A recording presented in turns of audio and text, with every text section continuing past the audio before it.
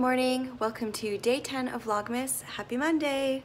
I have had such a productive morning, which is not always the case for me. I find mornings sometimes a little difficult, but today I woke up ready to go and get organized because, like I said yesterday, I have a lot to do this week. I have a few things going on at the end of the week, so I really need to stay on track and get work done. So I gave myself the whole morning to try and work through some household chores, and I cleaned all the bathrooms. I actually squeezed in a workout. Who am I? I don't know, but thank you, Kay, the crazy sock lady. She has been inspiring me. And we got a treadmill a few months ago and we haven't even used it yet. So I thought today would be the day, and I used it and I was really, really pleased with myself. So it's almost lunch already. I think I'm gonna make myself another cup of coffee and have a little treat and get into my sewing room before it gets too late and try to work the entire afternoon in there, just cutting and prepping a whole bunch of stuff that I have to do.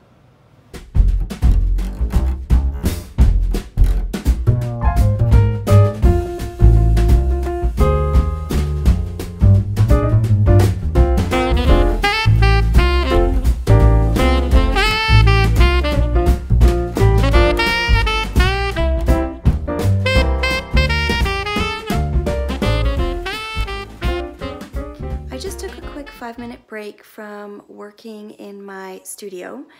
I have been fusing and ironing for hours, and my back was getting a little bit sore because I had surgery on my spine in my 20s, and if I'm standing in one place for a really long time and not moving around or walking, I start to feel a lot of fatigue in my back. So I took a break.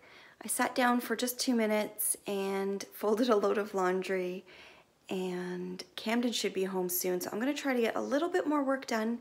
I think he's gonna need a lot of help tonight with studying and some assignments that he has to do, so I'm gearing up for that. That's always fun.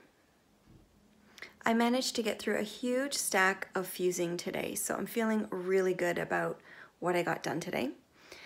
I am going to get my glasses on so that I can knit more comfortably. I'm going to try to squeeze in a little bit of knitting before I start dinner. It is already 4:30, it's getting dark. I've already had a stern talking to with my teenager about responsibility and homework. That was fun.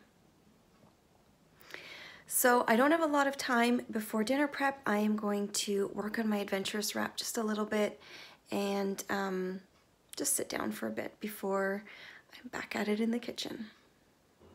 You guys, I am so excited. I'm supposed to be making dinner, but I was just tagged on Instagram that I won a yarn giveaway. It's the Woolberry Fiber Co. yarn giveaway that was on Instagram, and I never win anything. So what a treat. Thank you so much, Bethany. I know what a treasure your yarn is. I am lucky to have a couple of skeins in my collection, and they are just gorgeous. So I'm so excited. Thank you so much.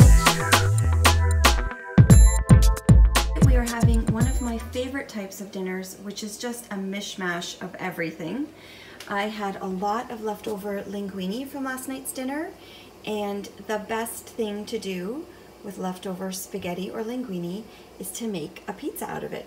So I have beaten a couple of eggs with lots of salt and pepper and a couple of handfuls of freshly grated Parmesan cheese.